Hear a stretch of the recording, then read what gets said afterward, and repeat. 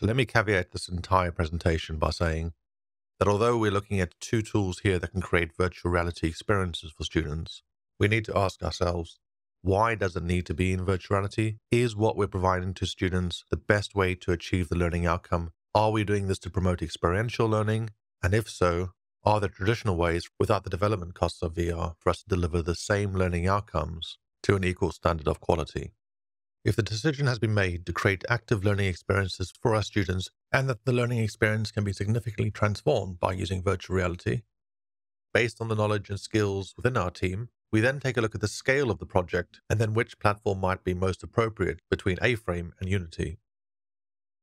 A-Frame is open source. It works within a browser, so it relies on the WebXR standard to be implemented within the browser for you to be able to take advantage of it. And it predominantly works around a variation of HTML, CSS, and JavaScript. So deploying a VR solution through A-Frame, if you're already familiar with HTML, CSS, and JavaScript, is very easy. You simply need to look at the documentation. You'll recognize its similarity to HTML. And if you're familiar with JavaScript, you'll be able to create interactions reasonably quickly. All you really need to understand is the 3D coordinate system, how to place a camera, and how to place an object.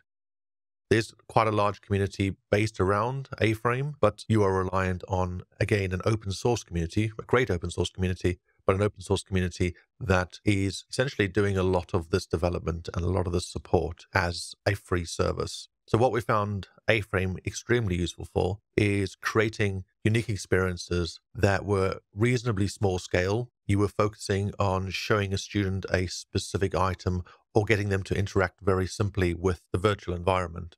What is also great about A-Frame is that very easily you can get the experience to run in a browser without the need for a headset. So you can create a dual experience solution for students where if they don't have a virtual reality headset, they can experience it directly within the browser.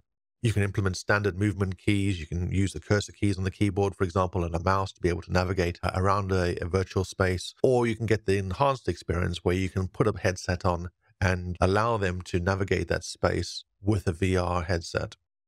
We made the choice to use A-Frame for one of the projects we worked on for the School of Architectural Design and Built Environment. One of the assessment tasks for a module required students to understand the relationship between a train line, a bypass road, and the maintenance entrance that was used to access the train tunnel.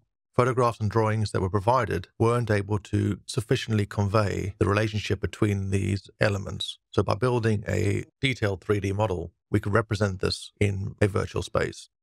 Very simply, we were also able to create overlays on top of the 3D model that highlighted specific pieces of information to the students. Students could move around that space within the browser if they were just using navigation keys and a mouse. But additionally, if they were to put on a VR headset, they could also then see the scale of the space and see the relationship between items and the distances between them. The solution is reasonably lightweight. It runs on most mobile phones and on most laptop and desktop computers.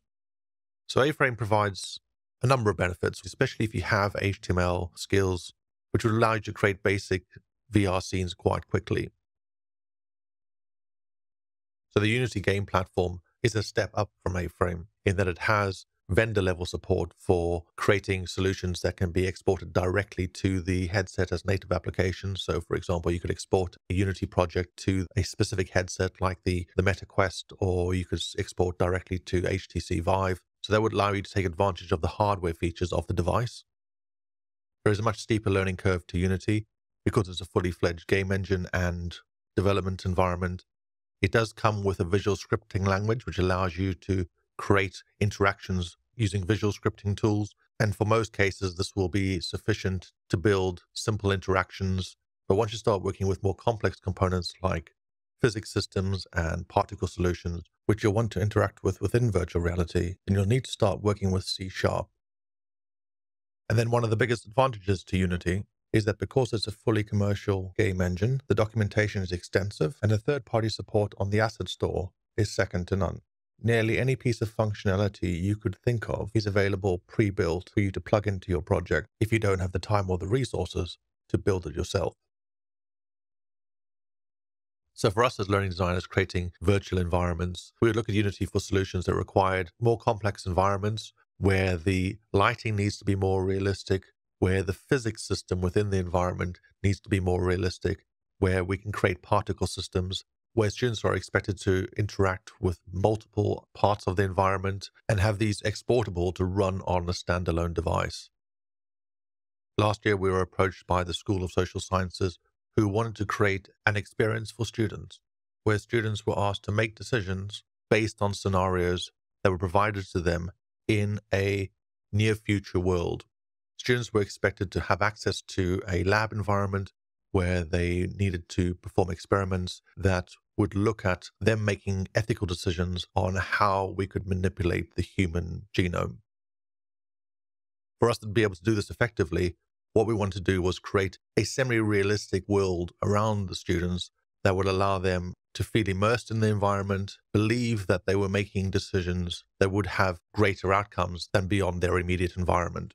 So to be able to do a lot of this world building, to be able to allow them to interact in the ways that we wanted them to be able to, we needed a platform that was more advanced, allowed us to create much more realistic looking environments. A lot of this could be done by having more dynamic lighting, having physics systems and interactions that were more believable. We needed to upgrade from using A-Frame to using Unity to be able to support a lot of these needs.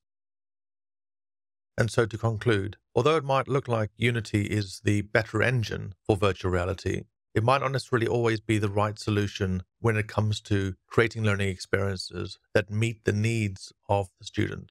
A massive benefit to A-Frame is that it's lightweight and it's open source. There's no need for additional licensing. You can use the engine by simply including the JavaScript library onto the page and building a virtual environment directly into the browser. So given the lightweight nature of A-Frame, it doesn't necessarily supply all of the features that you would want to be able to build a virtual environment right out of the box. So it's best used where the scope of the activities might be more limited, where you want to show students the relationship between two objects in a virtual space, or you simply want to explain how an action will affect an object in the real world by creating a simulation of it. One popular use for A-Frame is the creation of virtual tours, where you can create a 360-degree photo or video and allow students to go on a virtual tour where they can interact with items within the world. A major advantage to A-Frame is the low barrier of entry when it comes to setting up the virtual environment and creating interaction. As a learning designer, if you have reasonably good HTML and JavaScript experience, you'll find A-Frame very easy to get into, and you'll be creating small demonstrations and virtual worlds in very little time at all. And because A-Frame is browser-based, you're able to develop virtual reality experiences that don't necessarily require a headset to use, which thereby improve the accessibility of the activity.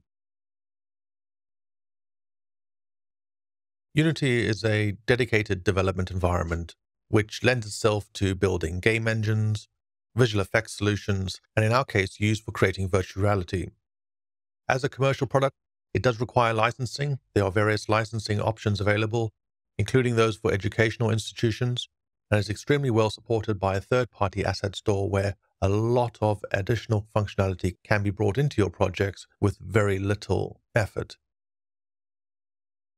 As previously mentioned, Unity is ideal for creating virtual environments where you need to emulate the real world, especially where you're trying to build simulations that require physics and particle systems, or if you're just trying to provide more complex environments with multiple stages of interactions, or potentially multiplayer solutions where you need students to be able to interact together in the same virtual world. The initial learning curve to Unity is reasonably steep. You need to become familiar with the development environment, understand a lot of the terminology, start to use the scripting mechanics, and be familiar with the hardware requirements for each of the devices you want to export to. The speed of development can be increased by using third-party features available through the marketplace and the asset store. There are many free assets on the store, but you do also need to consider that many of them are paid. And it's also important that Unity will allow you to deploy directly to a VR headset device. This means that there's no requirement for additional hardware, like having a PC available for the headset to plug into. This means that we're able to load the experience onto a headset, hand it to a student, and they can then walk around a virtual space without having to be tethered to any additional devices. Thank you for your time. I hope this has helped in some way and given you an insight into the way that we use these two tools to create virtual reality experiences for our students.